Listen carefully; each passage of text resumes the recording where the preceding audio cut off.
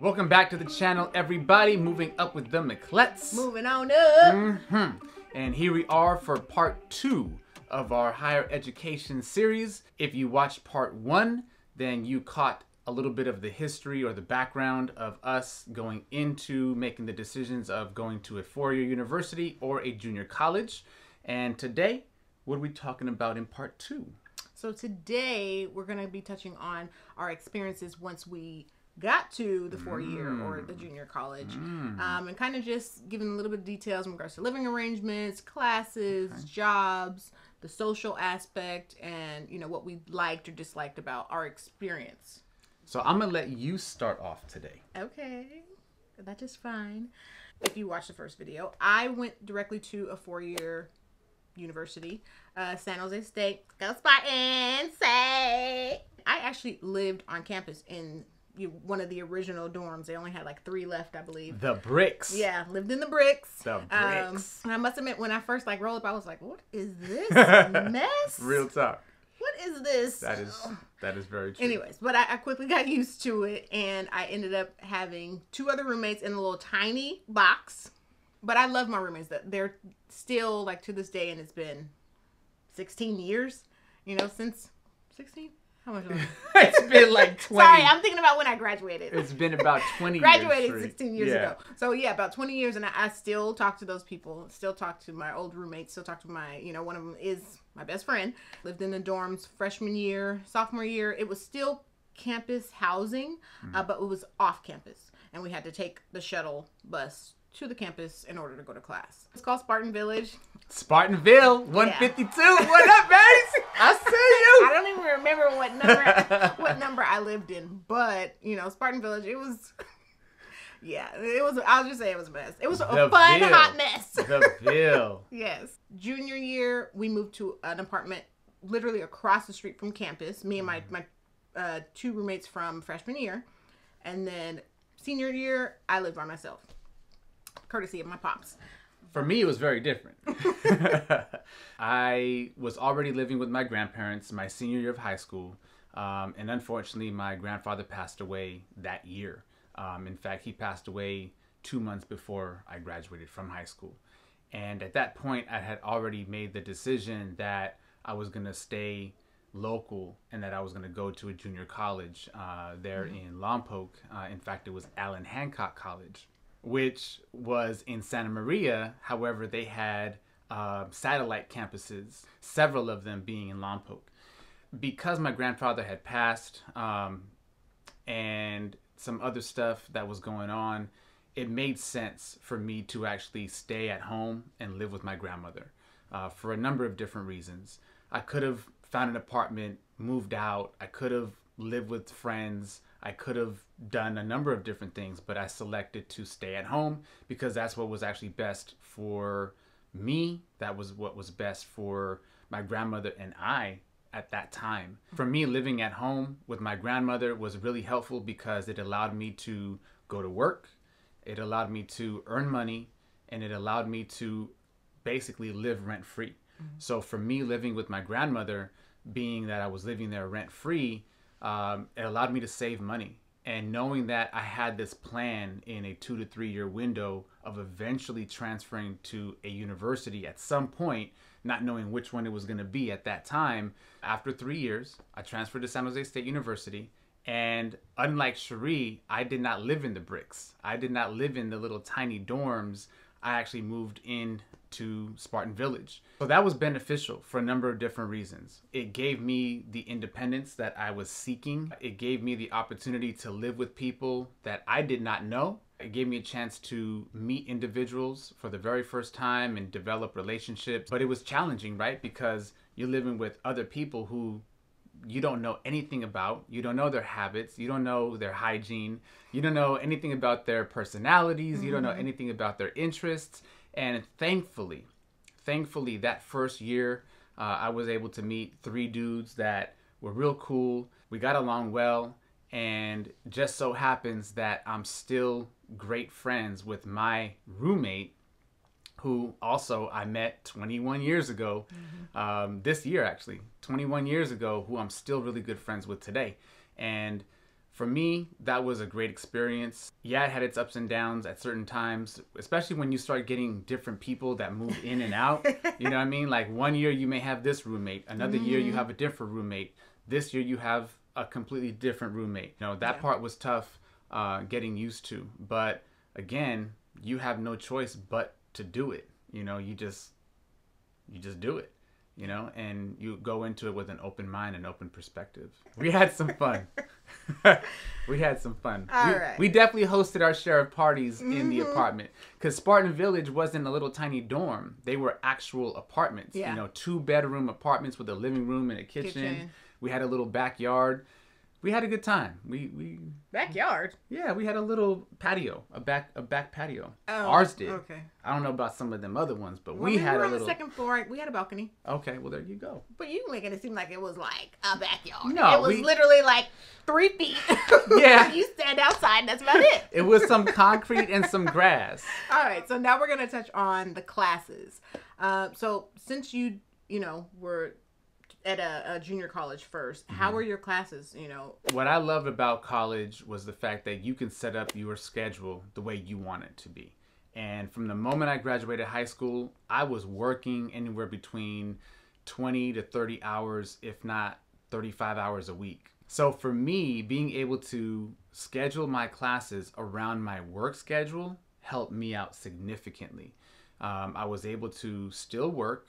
I was able to go to class, take the required classes for my AA, take my general ed classes.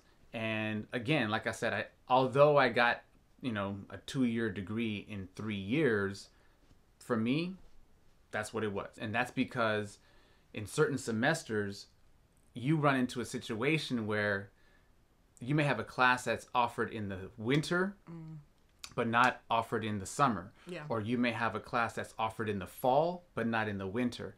And that actually happened to me. I got stuck with classes that were not offered in one semester versus another.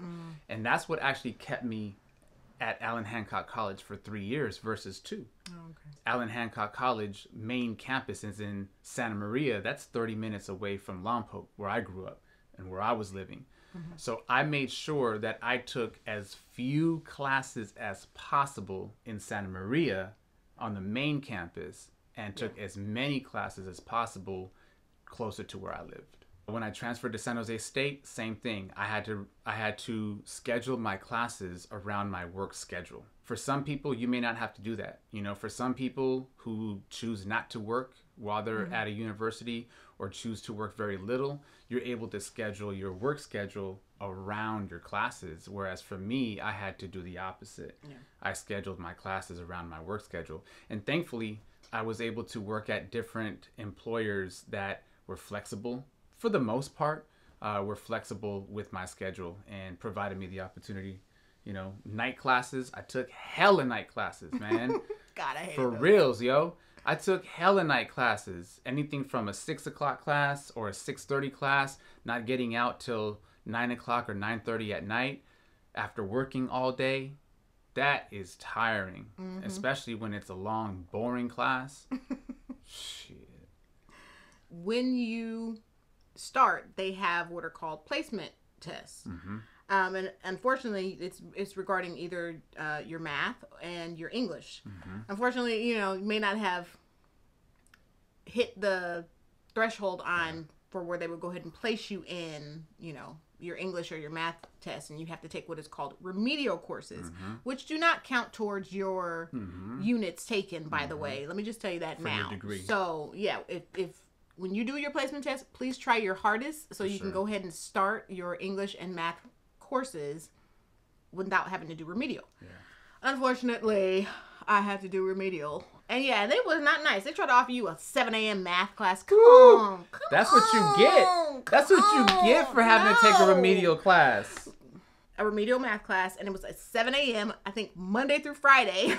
Oh. It was harsh. It was harsh. Oh, man. So, in that aspect, by the time I did go to register, like all the available math courses that you wanted to take at a reasonable hour were gone. So all that was left was like 7 a.m. When first starting, I kind of just took what they kind of gave me. It was tough. Freshman year was tough. I remember taking, African American studies, Latin dance. Just there were things that, I wanted to try and enjoyed, different PE courses we wanted to try. So, and just things I wanted to learn about and got exposed to that I was like, oh, I never would have thought that would even be interesting. So that was pretty cool. But make sure you read your manual. Yeah, your course descriptions. Read the course descriptions. Yeah, because and talk. So 2 things: read your course descriptions, talk to people who have taken the classes, and meet with your counselors. Yeah. Meet with your guidance counselors before you schedule to take a class, because you may think it's about one thing, and then you find out that it ain't nothing about what as you you're thought sitting it was. in there and can't drop it, and you're like, dang it. And you got to make sure also that the course satisfies your graduate requirements, because you could mess up and take a course thinking that, hey, I'm going to take this class, and then find out that those units don't apply to your degree. And that's just one extra class that you took that you didn't have to, unless, of course, you just want to learn the material. Yeah. Which is fine. If you got money to spare, then hey, basically, do what you do. If you got a few $1,000s to spend.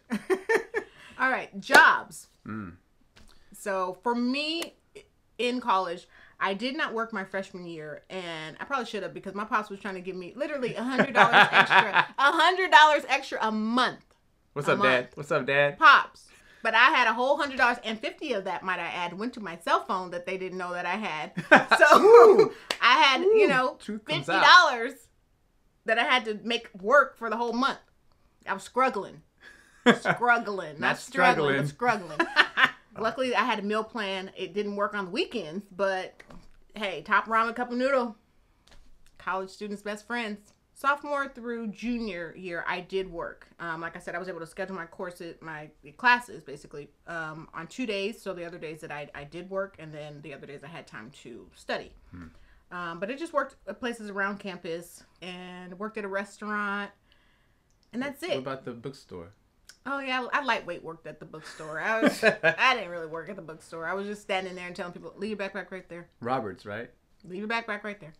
But in that aspect, once senior year hit though, and I was taking up to 18 units, I was like, Dad, I'm not going to be able to work if you want me to graduate on time. And I was still technically out of the 4-year time limit. I graduated in 4.5 years, which is still pretty good. That's pretty damn good, yo. But that also meant that sometimes really during the summer, I was taking courses at the junior college, to try to catch up, to get back those units I didn't get from my remedial courses. And then also taking the courses for my major, because there's 2 different things. You have your general ed, and then you have the courses just specifically for your major. So taking those courses sometimes during the summer, because it's so much easier. If you can, take your hard major courses during the summer, because they have to compact so much stuff, and it's so much easier. So I did that for a couple courses, and then I was able to graduate. And for me, like I said, I was working pretty much since the time I graduated high school. But I was working at KFC. I was working at Advance America. I had a job as a camp counselor, after school program counselor, working as a building supervisor at the Lompoc Rec Center. Shout out to the Lompoc Rec Center. I was a building supervisor, aka janitor, event coordinator. Not even event coordinator. We weren't even event coordinators. We just had to move stuff whenever events were happening. Man, we had to set up, break down, clean up, do this, do that, get this, get that, lock up. We had to do And at that time, it was what, like 5 something an hour? Yeah, it was minimum wage. It was $5.35 an hour. And of course, when I transferred to San Jose State, I had a job working with Advance America, and I stayed working at Advance America for a little bit, for about a year and a half, and then I was let go. And then I got a job working as a academic counselor through a program at San Jose State called Gear Up. Shout out to Gear Up. But essentially for me, working while I was in school was a must. It was a must. I had no other option. Yeah. It helped me save money. The fact that I was living with my grandmother for 3 years, rent free, that was in and of itself a blessing. That was so helpful. And being able to save money to pay for school. My mom helped out when she could. She helped out, trying to find places for me to live, trying to complete the FAFSA, even though I didn't receive nothing from FAFSA, So that's another reason why for me, I had to work. Got some grants here and there. Thankfully, and I think this goes for both of us, we never, ever considered a student loan. Never thought of it. Never was a consideration. Big shout out to my pops for paying for all of my college experience in life. Yeah. I'm so glad that we did not have to dive into the abyss of student loan debt. Now, what about the social aspects? Social? I'm going to let you... Oh, I miss college. I mean, that's mainly what you kind of think about when you're in high school. Just think about, oh, it's going to be so fun. All the parties. Yeah. All the people you're going to meet. Mm-hmm. And it's true. It is true. It's true. I mean, it's true. Like I said, when I first moved into the dorms, I met, Tiffany and Tina. I love you girls. 2 girls, that I lived with, and we remained living together freshman, sophomore, and junior year.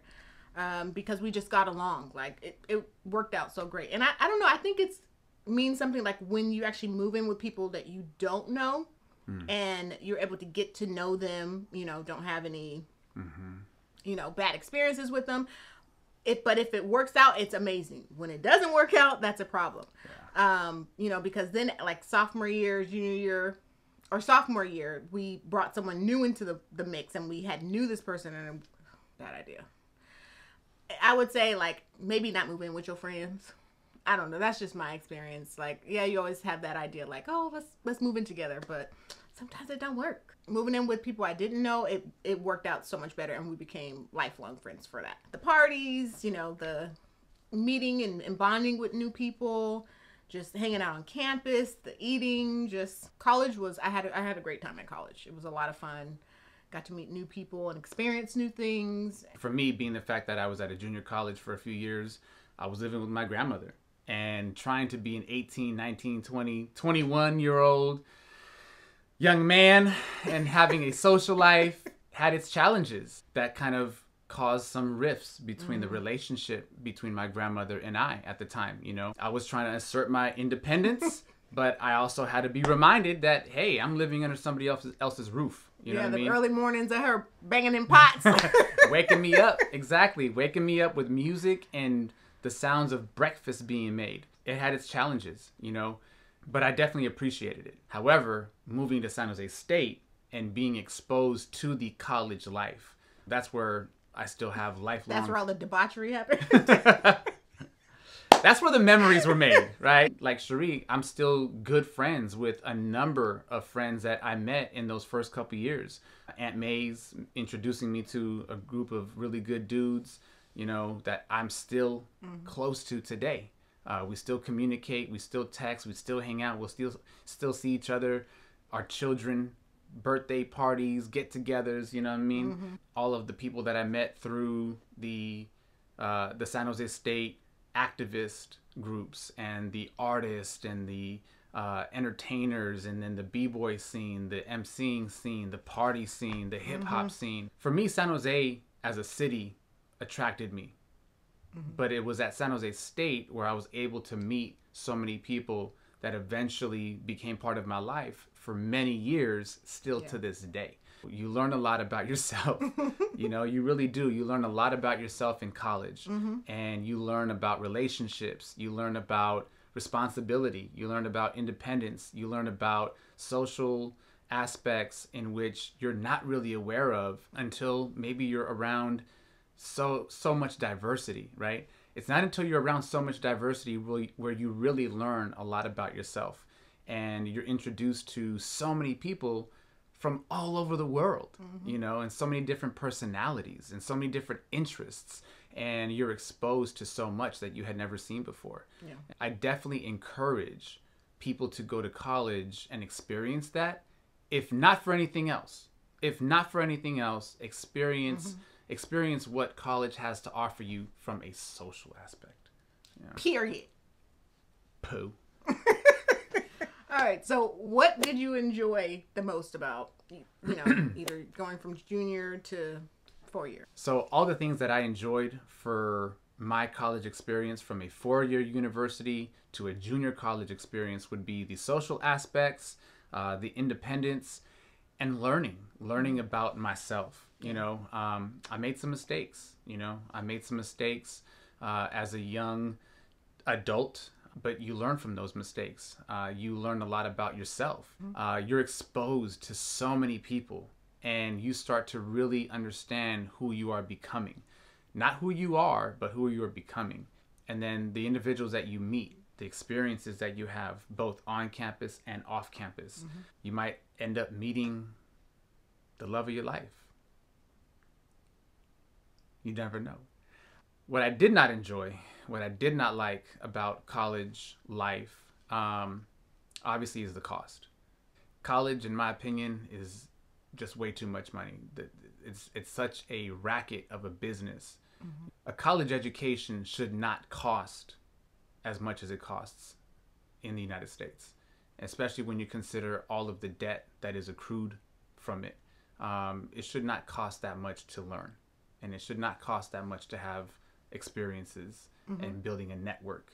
I mean, on top of that, there's not too much more that I didn't enjoy about college. It's definitely something that I value. I value a lot. Yeah, I think what I enjoyed, like you said, was, establishing those relationships that I've been able to maintain for so many years. Yeah, learning about myself, learning what I like, what I didn't like, being able to meet people from different walks of life, just different ethnicities, and I really enjoyed that. I really enjoyed, like you said, the social aspect, and just literally at one point, me and my girls were probably out every single night.